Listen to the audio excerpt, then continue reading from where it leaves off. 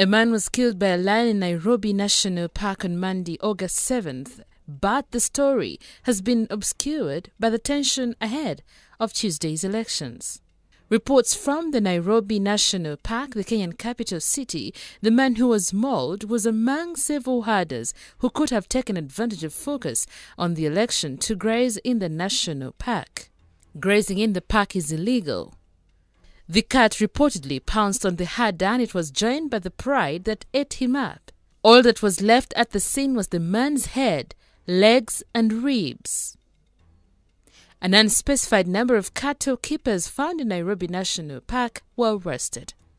Kenya goes to poll tomorrow, August the 8th, in a contest that all Kenyans have been concentrating on lately.